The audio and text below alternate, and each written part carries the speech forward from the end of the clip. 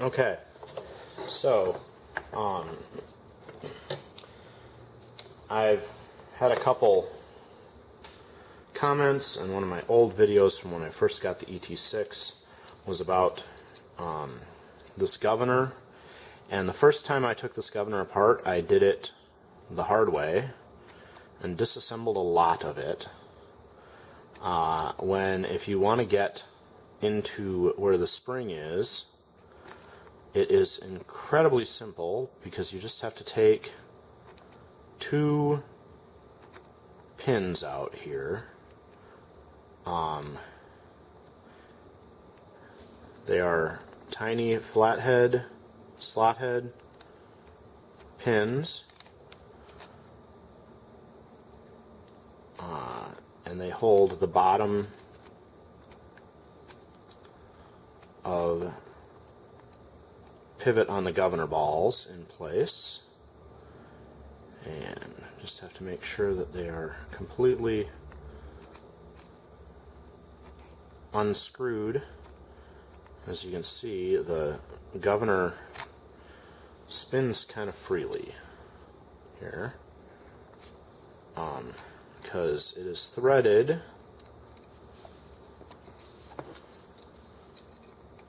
and I'm poking from the back side to get those out to pull them, but the top cap here is threaded and unscrews and lifts off, and you have to push the balls out and give it a little tilt, because there is a brass threaded collar underneath, so that there's a double nut holding the spring in place on the governor here.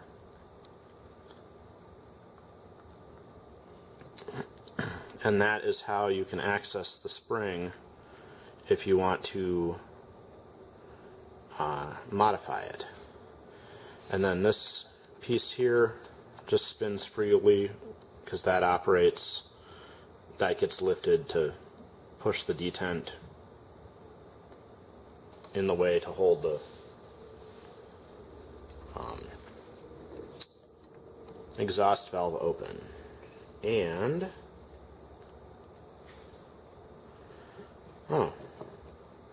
the modification I made by putting this washer, well, as you can see, this washer that I glued to the bottom of that brass thing has fallen off. So I guess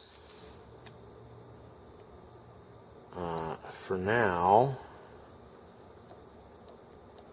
I'm going to have to get that off of there and out of the way, because it's in the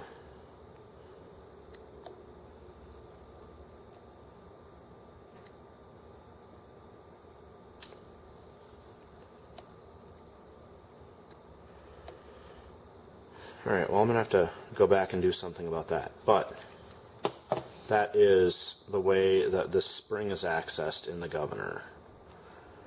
And then put this threaded collar back on, and that holds the spring in place, and it needs to be threaded all the way down, because if you don't thread it all the way down, it changes the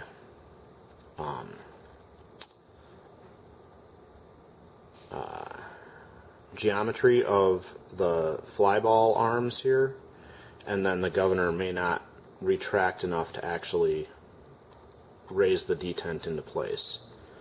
So spin it into place, and then get it, and then pop the two balls in so they go into the slots, and then this piece spins with that as you screw it down. And it's tight now, so I'm going to rotate to the side that the pins can go in, because they only go in one way.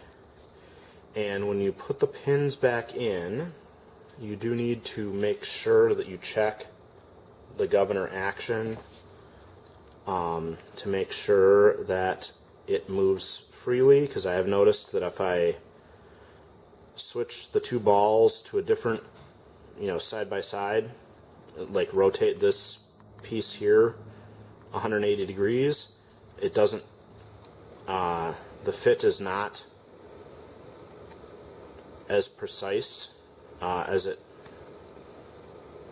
it's not precise enough to make everything 100% interchangeable, and assembling this in one direction does actually result in a little bit of a snag in the motion of the governor. So that pin,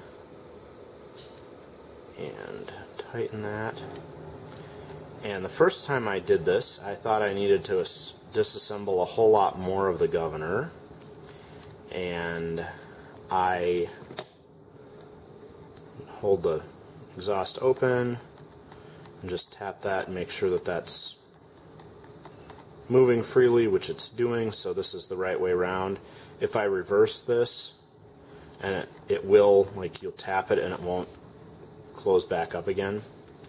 But the first time I took this apart, there used to be very tiny C-clips or E-clips on these pins that hold the ball on this end, and I lost both of those. So when I put this back together, I put a tiny dab of Loctite to hold these pins in place for the balls. So you don't have to remove these pins to get the governor apart, and that way you won't have to remove them and you won't lose them.